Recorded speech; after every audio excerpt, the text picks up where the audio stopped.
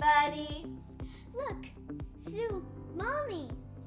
Tsunami? Let's get out of here! Wait, come back. Look, I was just saying hi to Sue and Mommy. See? Wave!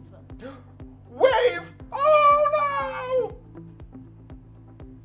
Maybe we should learn about tsunamis. Good idea.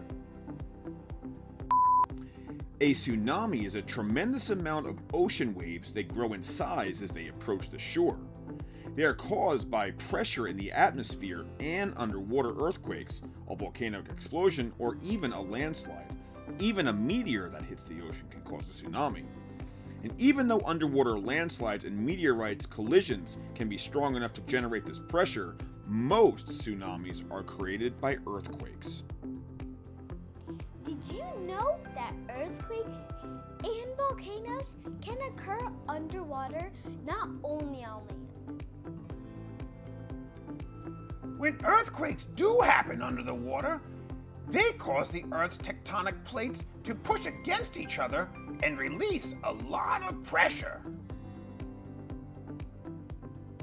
Tectonic plates are slabs of rock in the Earth's crust. Ow, I said slabs, not slap. And this pressure can produce ripples of water that build up and turn into enormous waves, and that is what a tsunami is. When there's an earthquake, a big area of the Earth's crust moves suddenly. And when this happens underwater, huge holes can develop on the ocean floor. Then water races in to fill the gap in, and a tsunami can begin to form. Think about if you're sitting in your bathtub and you move forward in the tub. This makes a pretty big wave in your tub, right? Well, the same thing happens to the ocean when a lot of water is suddenly moved.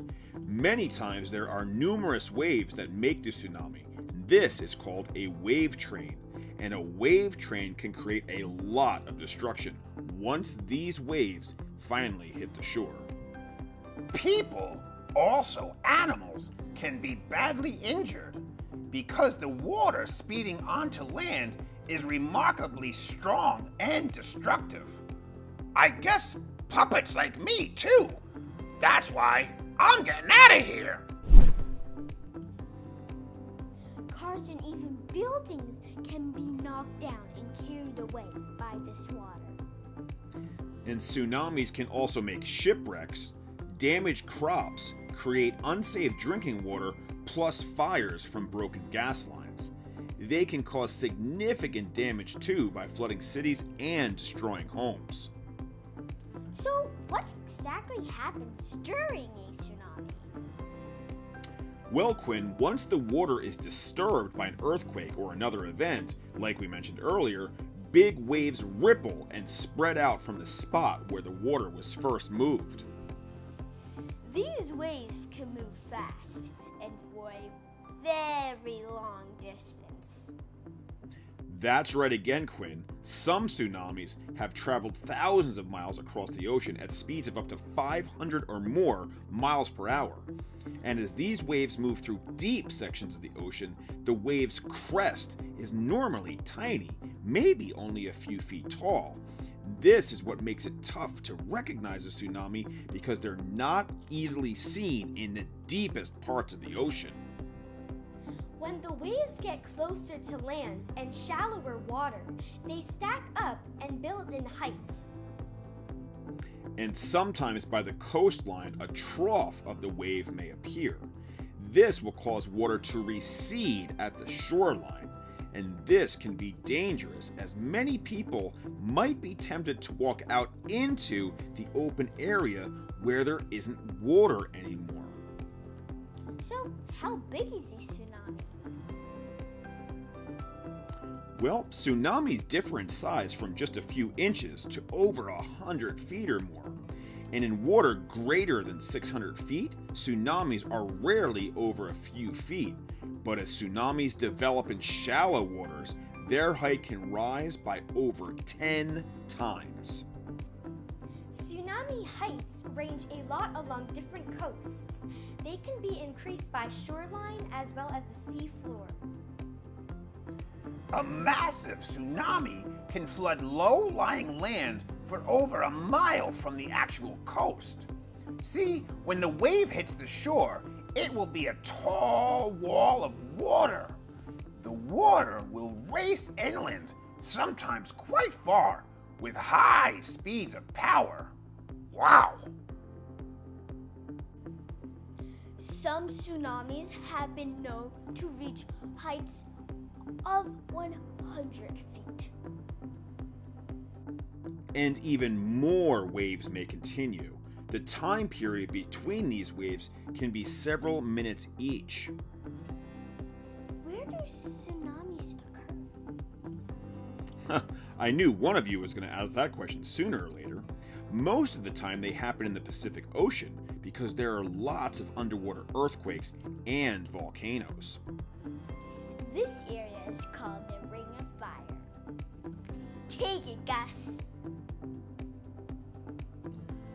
I fell in a burning ring of fire. I went down, down, down in the... Oh boy, Gus. Coastal countries surrounding the Pacific Ocean basin are known as the Ring of Fire. And about 4 out of 5 tsunamis happen within the Ring of Fire, where earthquakes and volcanic eruptions frequently happen. Countries with long coastlines like Japan, Chile, and the United States are all at risk of being hit by a tsunami. However, tsunamis can happen anywhere in any major body of water. The Asian Tsunami in 2004 that happened in the Indian Ocean is considered the deadliest tsunami ever. It was caused by an earthquake with magnitude of 9.3. That's the same amount of energy as 23,000 atomic bombs.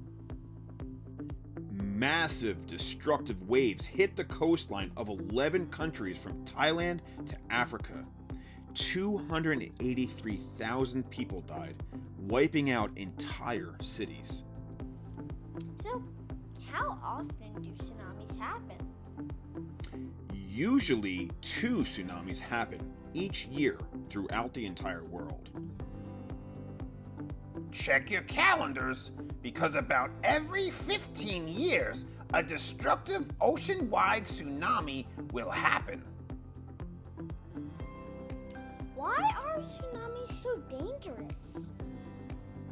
Well, even though tsunamis slow down as they near the shoreline, they can still be moving at over 50 miles per hour. A huge wave moving at that speed can cause major damage, and large tsunamis can move several miles inland and wipe out entire cities. Are there any warnings for tsunamis? That is a great question, Cadence. Actually, many coastal areas do have tsunami warning systems in place.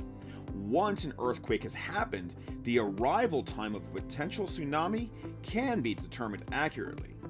People are then advised to leave the area or look for higher ground. However, normally there's not enough time to predict tsunami heights near where it started. But further away, tsunami wave heights can be predicted based on mathematical tsunami models, as well as recognized wave heights in the ocean.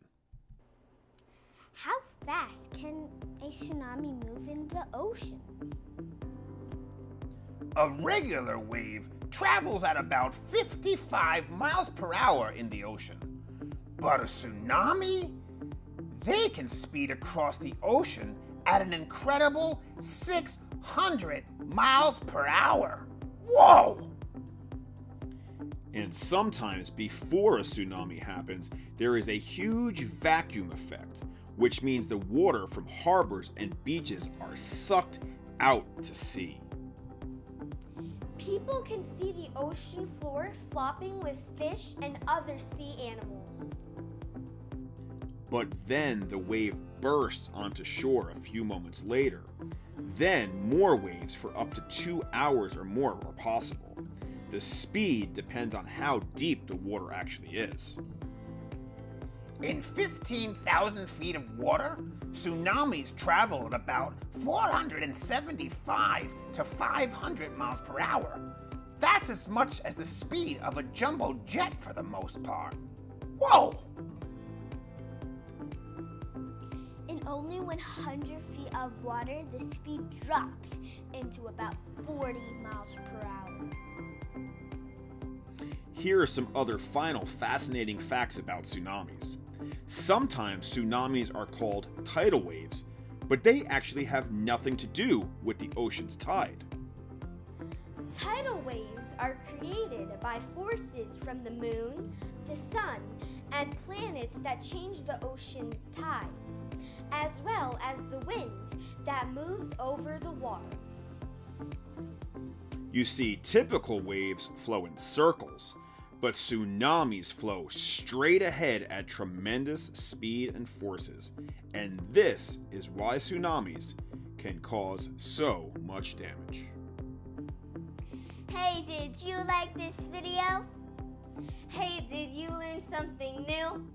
Then don't forget to Sub and smash that like button, and we'll see you on the next Hey, Guess What? Boom!